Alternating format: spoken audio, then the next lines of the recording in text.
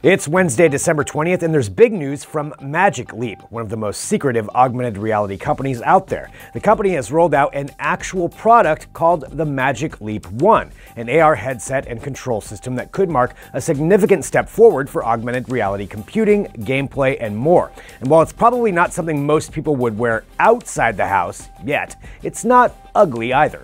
The three-part system consists of a high-tech Lightwear headset with transparent lenses that can also be modified with a glasses prescription, a Lightpack computer module that goes on your belt and powers the headset, and a small handheld controller that the headset can see and allows the user to control the overall system.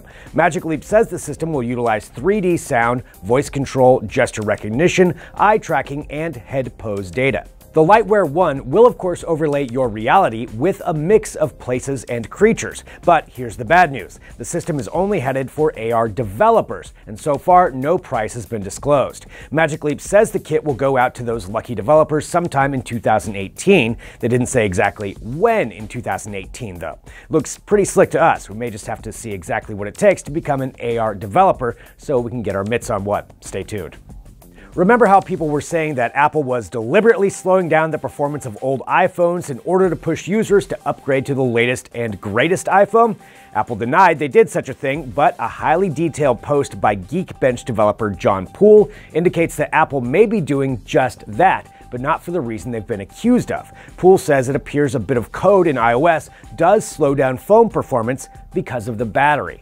Apparently, Apple is throttling back iPhone performance as a phone's battery ages in order to, logically, extend the operational time of the phone as battery capacity diminishes, which it does as it gets older. Pretty much all batteries do this. However, many owners of older iPhones have noticed that if they get their iPhone batteries replaced, their phones suddenly work much faster.